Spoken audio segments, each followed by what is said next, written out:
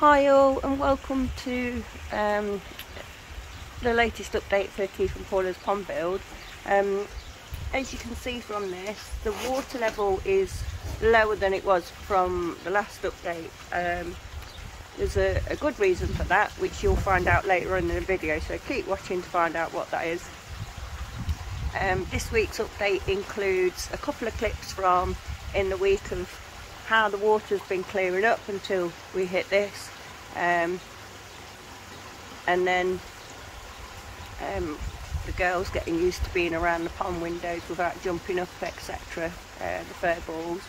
So I'm going to fling those clips up and then I'll come back and talk about what's happened. Be interesting to think what you guys think it was, as to whether you think it was a leak or something else. But let me put up those clips of what's gone on in the week, and then I'll come back and update you as to where we are now and why we're refilling some of it. So see you back in a bit. Thriving, I really loved it, and seeing people falling by the wayside just gave me more strength again, thinking I can keep going, I can keep going for this, you know. And trying to encourage people to do it with you in our little groups and that, you know, you try, but you see their weaknesses, and it just gave me strength to keep going. So when you're in those processes, are you all banded together going, we can do this together, or are you going, I've got to get through this, whatever you guys do? No, I mean, the first phase is individual, it's over to you. All those navigation things and those carrying the weight over the mountain is individual. You're on your own. It's me versus everybody. When you get to the jungle, then you're into patrols, then it's teamwork. Looking after each other, but looking after yourself. You know, you've still got to make sure you're 100%, then you can give 100% with the patrol. So it's that as well. So they're looking at everything. They're looking at you against us, and but more of what are you like under pressure working with anybody else, and that sort of stuff. Because obviously they want you, but they want to know that you are somebody that can be a team player, I guess. Yeah. So if you're too set off on your own and not interested in anyone else, no, ain't gonna work. So it's a delicate balance then. It is. And I know exactly how it works because I went back as a DS, directing staff years later, so I knew exactly. At the time I was on selection, it's kind of all man for yourself, but teamwork when you needs to be teamwork. You know what I mean? So Dad's now sat with Star and Mags watching the fish. Star's having a good sniff around because she can obviously smell the field mouse that was running around last night. And these pair are just having some fuss and watching the fish. We're obviously getting the girls used to being around the pond without them jumping up at the window. I think that's quite important, because we don't want it getting scratched. But they are Maggie's just for once having a bit of a sparring match with Dad's and having more fun having a fuss than watching the fish, which is quite unique because she does love watching the fish. Star's always been the attention seeker anyway, which we know, so that's not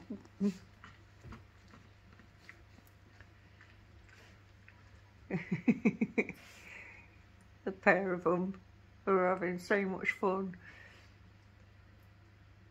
And it's so nice to see them as well, just messing about without Star having to wear a muzzle, because she used to have to be muzzled because she was quite nasty to her sister at one stage, but for the last 2 years they've sorted themselves out, and it's just so refreshing and loving, and just look tiny. She's like, he's winding her up. It's great to see, and the pond is actually clearing up. It doesn't look like it, but it really is clearing up.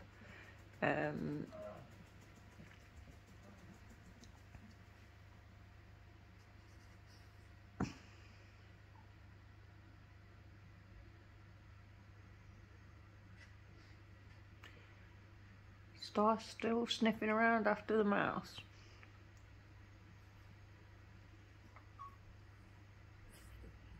Oh, that's what babies. What's the matter with you, Phil? You sit here with the mums.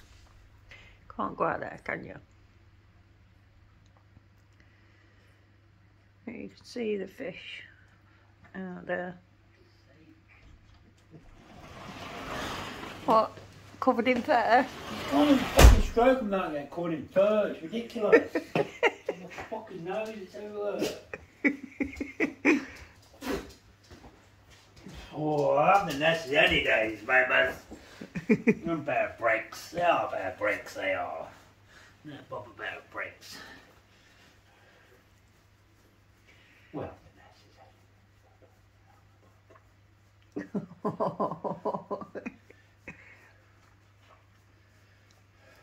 It's stalking of it. She can smell that mouse that was out. She's really sniffing around for it.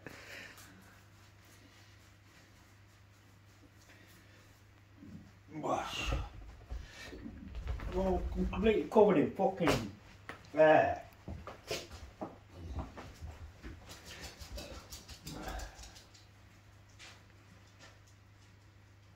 We're thinking of dogs, am I, about it?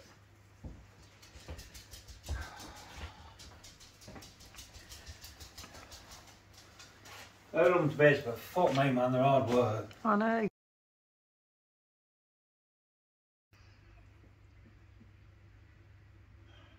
They're just fucking too big and furry.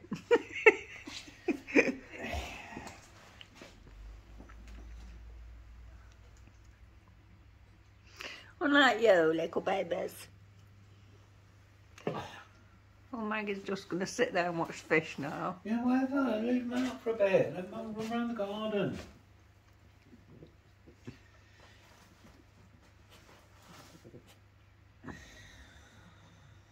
You're dancing, babies. Yeah, I still love the babies. Babies are always my baby. Oh, babies, you're always going to be my baby. Let's Stuart looks. You're always going to be my Don't get him on video much because he don't come up much. With that better practice, because you can't look at us.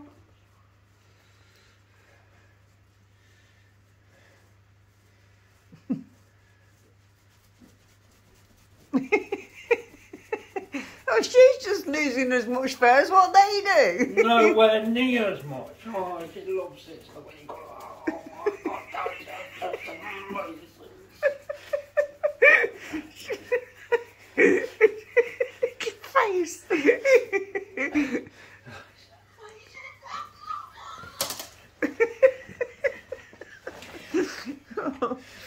Oh dear me. Okay, so that's what went on until Thursday, really.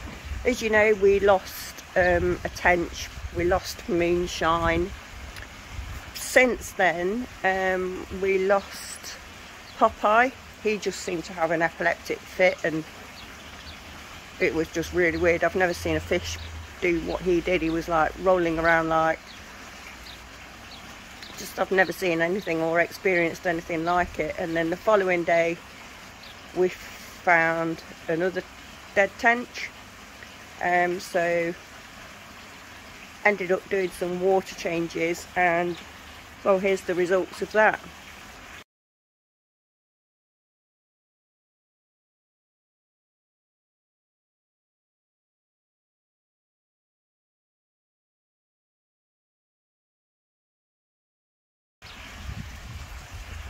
So there you see, we had issues which came to light when we pulled out the golden orph. I did post some photos up on East Midlands Koi. Thank you to everybody for your responses on there, really appreciate it. I'm not going to put them in the update because they are quite distressing. It's not nice to see a dead fish. No, he wasn't a koi, but it's still not nice. So we've got high nitrate and high nitrite issues. So both of them are midway, I think. They're not in the toxic as in really high stage, but they're not in the safe stage either. So they're at 1% as opposed to 0. Both of them. I think the nitrates probably between 1 and 2, or 1 and 1.5, sorry. So that's what we're looking to combat now. So basically what we did was we drained out a lot of water Friday. So we took it down to about this level, 2 breeze blocks below the window, and then what we've been doing is, because it takes ages to fill up something this size, is filling up the temporary pond at the top with the water hose pipe from the external tap. So filling this up full, and then putting this in to kill the chlorine, depending on volume, water, and measuring all that out and stuff. And then when that's full and that's been mixed in and left for an hour or 2, we're then pumping the water from here down into there to refill that. Now I don't think we're going to fill it back up to the top of the windows at the minute. That can wait. There will be a bonus to that. We won't need to put the net on the top, because obviously we haven't got the jump guards. If we're not filling it right full to the top at the minute, then they're not going to jump out if it's not full to the brim. So yeah, not a great thing to be faced with. As you can see, Keith's over there cleaning out the Nexus 220, giving it a good hoover out of all any algae and stuff, trying to help get rid of the toxins. So I do apologise for the noise. I've also bought an Evolution Aqua Pond Bomb, which we will be putting in the filter after the water changes. It's something I've always used in the past, I've got to be honest, and I rate them 100% normally. And in hindsight, I don't know why I've not done it this year, but normally every spring, so after the winter season, you know, while it's still like, just as the temperatures are starting to warm up and just as the koi start to feed, I normally sling some of that, either a pond bomb or some of the little Evolution, the little balls that you can buy, I can't remember the name of them now, into the filters just as the season's starting up. And I haven't done it this year, and that just goes to show I've never had a problem with nitrate or nitrite ever by doing that. So maybe that's a lesson learnt, because it's definitely something I will be doing moving forward, because we don't really want to be losing any more fish. So this is where we're at the minute, trying to combat the nitrite problem. So no doubt I will add up a few more updates on that prior to this going live, because I will do some further tests tomorrow just to see where the levels are at.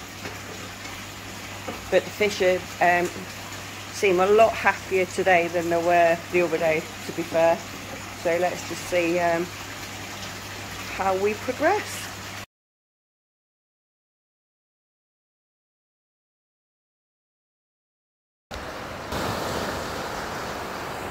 Go and get Dads. Go on.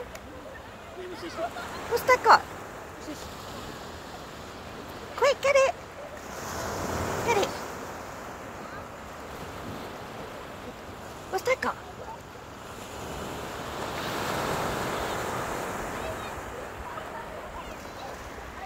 You wimp.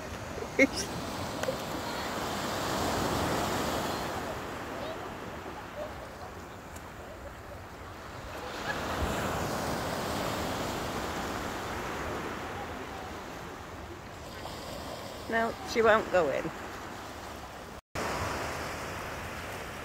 We're now on Llangrannog Beach, trying to get Ness to go in the water, but she ain't having none of it.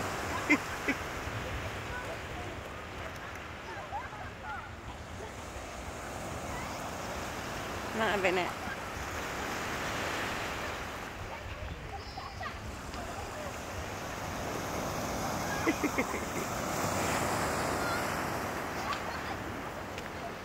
Come get Dads. Go on. Yo. No. Don't sit next to the mums. Sit next to mums. Get Dads. Go on.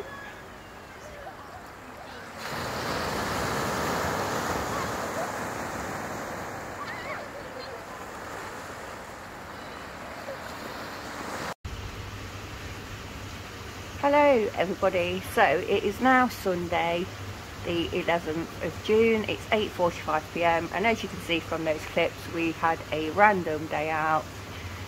We've had a lot gone off and we just wanted the day away, so we got up really early and went to Wales for the day. We went to Cwmtyddy, we spent an hour there because that's a beach that Keith's been to ever since he was a young boy.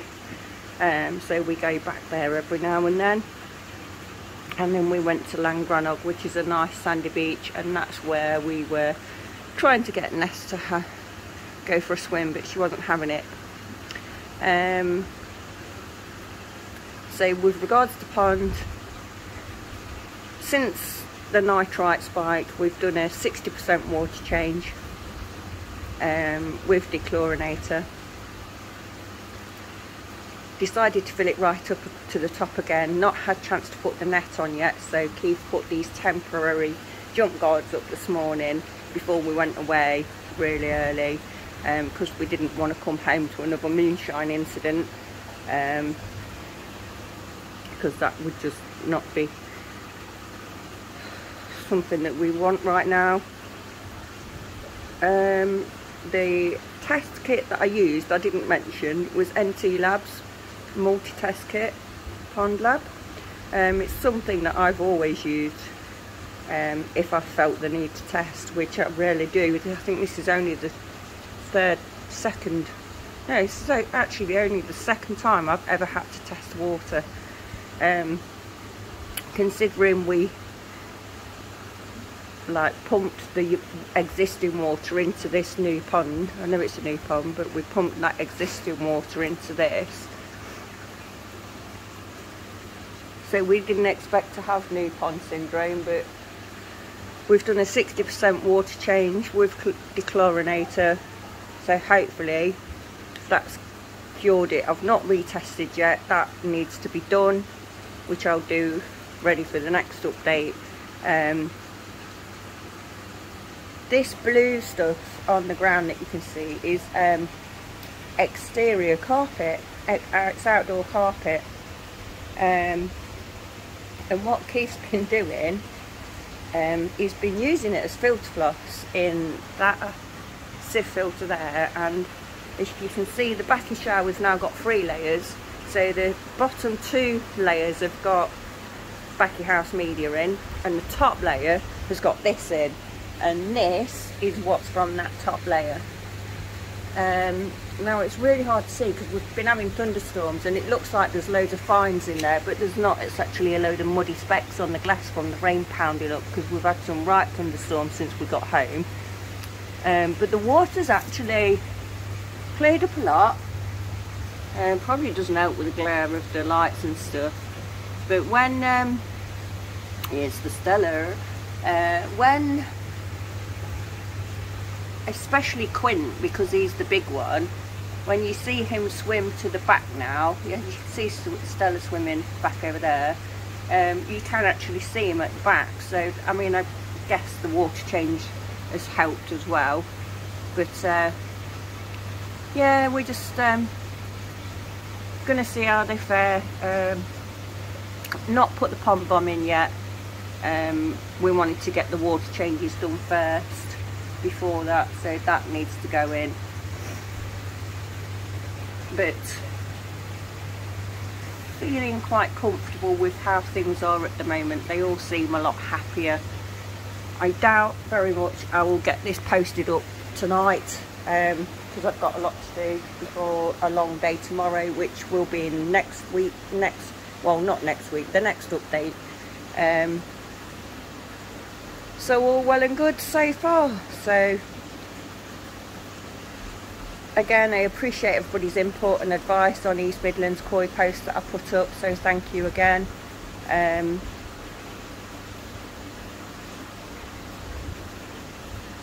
We're so, yeah, more issues, more adventures, and hopefully next update we will have some work done on the filter house, and more news on my work situation, as if one job isn't enough, eh? But I like to be busy, so thanks for watching, everybody. Please do subscribe if you've not subscribed. There was a video we posted a couple of weeks back that had over 1,000 views, and I know for a fact I've not got over 1,000 followers. That would be awesome. Not the most exciting people in the world, but just want to share our little adventures. So please do subscribe if you've not. Like it, give us a like.